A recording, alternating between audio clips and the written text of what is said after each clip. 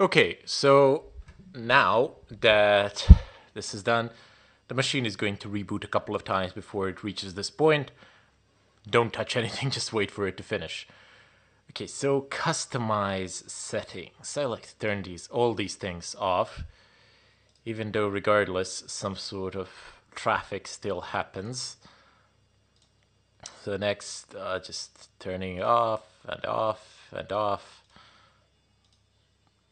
And off and off and off we go. Oh my god, will you stop running away? I'm talking to the mouse. Okay, just a moment. It says just a moment. Why do you need a moment? What is it that you are doing? Just boot. Okay, so an email or phone. No, I don't have Microsoft account, so skip this step. Okay, username. We're gonna go ahead and type in test, and password shall be test. Of course, you will type in the username that you want, or in the password that you want, and for God's sakes, don't type in test as your password.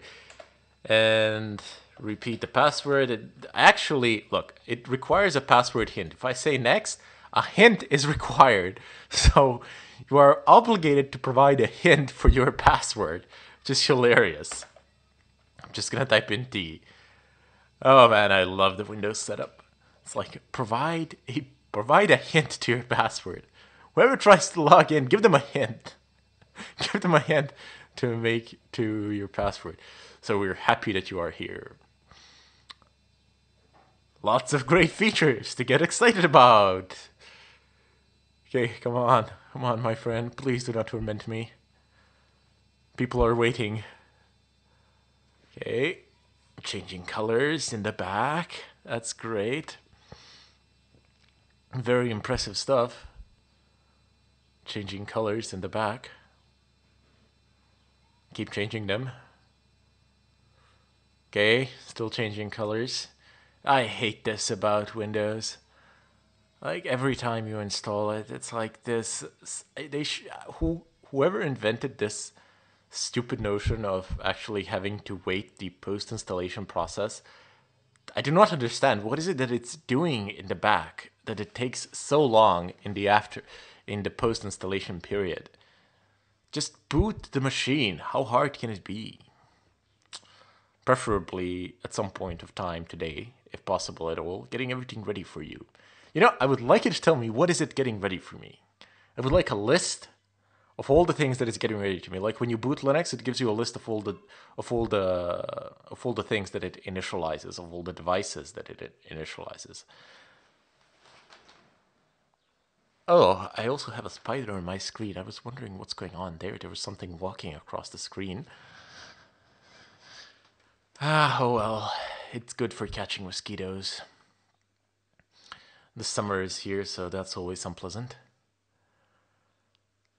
My friend, today, if you could, please, I am begging you.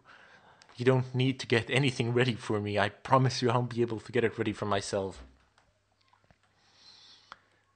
Still getting ready. Fine. Take all the time you need. Don't rush. Okay, let's start. And now. Okay, so the machine is successfully booted up. It's searching for the display driver. That's all fine and dandy. But what we need is not this.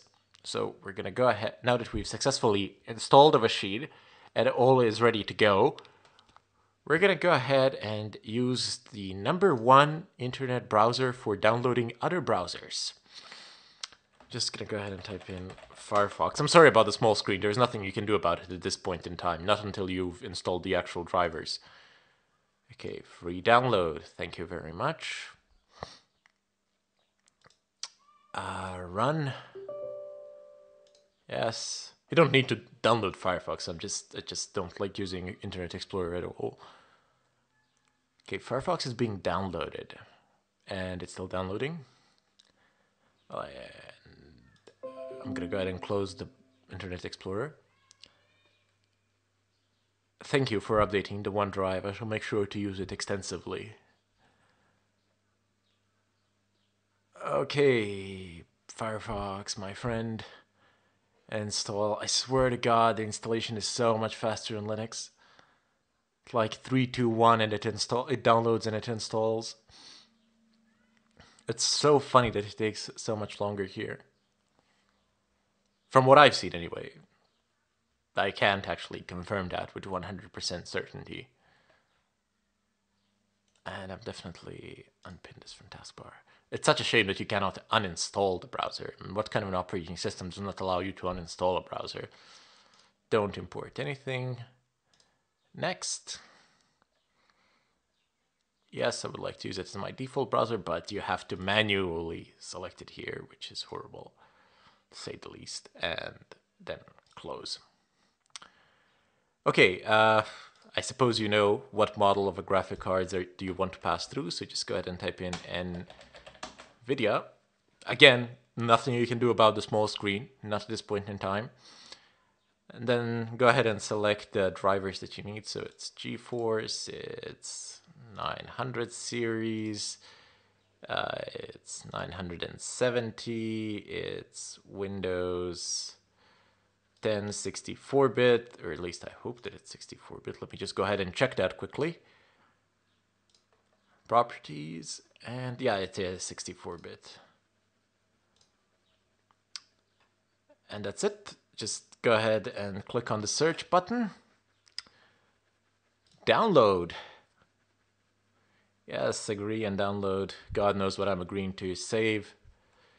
And it's going to take a while for it to download.